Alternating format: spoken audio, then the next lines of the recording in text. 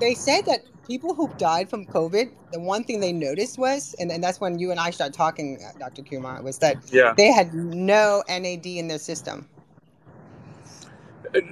Exactly. So the thing is this. So the way we need to understand NAD is the direct fuel to the body.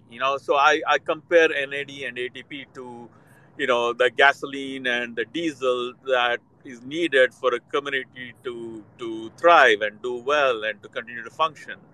So, but if you have all that fuel coming into the city to just, fill up the fire wagon, fire engines, to put out the fire that is going on in half of the town, then you have no energy, no gasoline left over to run the police stations, to run the school systems, and just for normal functioning of the public.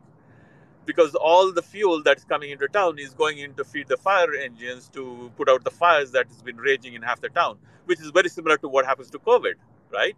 So there's so much of inflammation going on, and the body's reacting, doing its best to put out that fire, and all the energy is channeled out there to put out those fires, and there's no energy left behind to take care of the normal cells.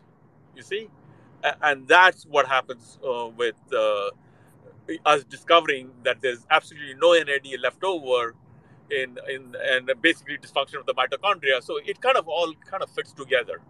The story about how NAD depletion goes along with mitochondrial dysfunction and all the symptoms that go along with that.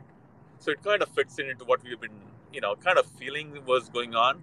And the other part is the fact that we were actually administering NAD IV to see the recovery. Again, it's a clinical anecdote. So even though we may not have the science to support it, but again, our patients are feeling better. Again, this is not a claim that we are not making any medical claims. Obviously, it's everybody's experience is different, and that's where we urge everybody to kind of sit back, look at this information, and kind of make their own decisions.